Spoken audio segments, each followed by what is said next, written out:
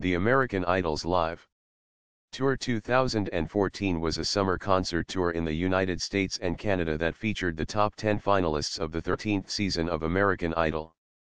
The tour started on June 24, 2014, in Binghamton, New York and ended on August 23, 2014, in Redmond, Washington. The size of the venues for this American Idol tour was smaller compared to previous years. The show scheduled for Albany, New York was cancelled and the show in Syracuse was moved to a smaller venue.